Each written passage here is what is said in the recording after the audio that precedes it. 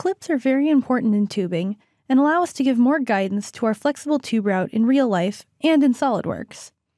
We will take a look at how they can be used in SolidWorks using one of our design library clips. So let's start by going up and locating that under Routing, and then just click the tubing top folder instead of going into one of the smaller ones. And you'll see here there is a tubing clip. So now let's go in and work on guiding this new tube route that we've created and now edited. And I'm going to right-click on it, Edit Route. Now I'm going to go in and actually add a tubing clip into this route. So I'm just dragging it over and you'll see it kind of snaps to the edge of this wall. Let's go ahead and add it in right here so that we can try to bring our tube route out a little bit further and make sure it doesn't interfere with that fitting. So now that we've drag and dropped it, it is making a coincident mate, and I'm okay with that because it's coincident to the wall. So I'm going to go ahead and click the check mark to add or finish mate. If you wanted to change it, you could add in different mates such as parallel, perpendicular, distance, easy shortcuts just right off the bat when you add this clip in. So go ahead and click the check mark. And I'm only going to do one clip here just so we can see how it works, but you could definitely go in and add many other clips to help guide your tube exactly where you want it in your design. The more exact you make it, the better estimates you'll get of actually how much tubing you would need and how much length you would need to purchase. I'm going to go ahead and X out because that's all the clips I need. And now we're going to go ahead and look at some of the tools to both edit this clip and then how to actually run this route through it. So if I go up to the top, you'll see these three tools that are related to clips. Rotating clip, rotate an existing clip, route or edit through clip. So make your route go through the clip or edit a route that's already going through one, and unhook if you no longer want to use that clip. So I'm going to go ahead and select rotate clip just so we can explore these different options. Now select components to rotate. I'm going to go over and click on the clip that we just added in. And now you could select to align axis if you wanted to align the axis of this clip to a certain element in the design. However, we're just going to go ahead and rotate it by a certain number of degrees. So let's say we wanted to rotate it by 20 degrees. Then after we do that, you would see once it updates, it will rotate 20 degrees in that direction. If you wanted to go the other way, you could put -20 and it would automatically rotate in the other direction.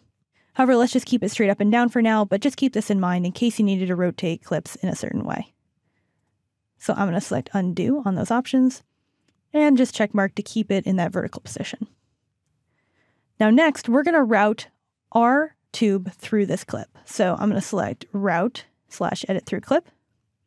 And now I'm going to select the portion of the route that I would like to go through it. So I'm going to select this spline. And now I'm going to select the axis of rotation of this clip. And you can see that that automatically popped up as a selection to make it easier for you. So once I click it, you see it automatically snaps over to it and it goes perfectly through that clip. Now you'll see that also there is a slight overlap just because of the covering that we added. So make sure to keep this in mind when you're picking certain varieties of your tube or clip. Now, just a couple options to keep in mind. If you wanted to change your direction, say that this tube routed in the wrong way, you would just click on flip direction. You can see we don't want to do that, but that's an option that you do have. So I'm going to click it again to flip it back. And then you can also go into sketch drag mode so that still maintaining this route through the clip, you can drag it up and down to edit it as you would need to make it fit exactly what you want your route to be. So I'm just going to leave it right there. And now I'm going to go ahead and click the check mark. And you can see we now have a route that's going through this clip here. This is great for routing our tubes in the exact places that we want to in our design. And then the last thing we could do is unhook from clip. So exactly what we just did, we're going to go ahead and undo it. Now something to keep in mind is this check mark, which is reroute to the shortest path. If you don't select this, your route is not guaranteed to go back to the shortest path that might be created during an auto route. You would have to go and manually move your spline to edit your tube. So we're going to go ahead and click Reroute to Shortest Path. And now make sure when you're selecting your current selection, you select the piece that actually is running through the clip. If you click on a portion of your spline that's not going through it, you'll get this error, just letting you know that you didn't click a point that goes through a clip. So I'm going to select OK. And now I'm going to go ahead and click the portion that does go through it. And you'll see it automatically snaps back to the auto route shape that we created initially when we were working on creating our first initial auto route. All right, so I'm going to go ahead and click OK. By putting these clips on your design, you now see that you can get more control of your flexible tubes in SolidWorks and when your designs are actually produced as well.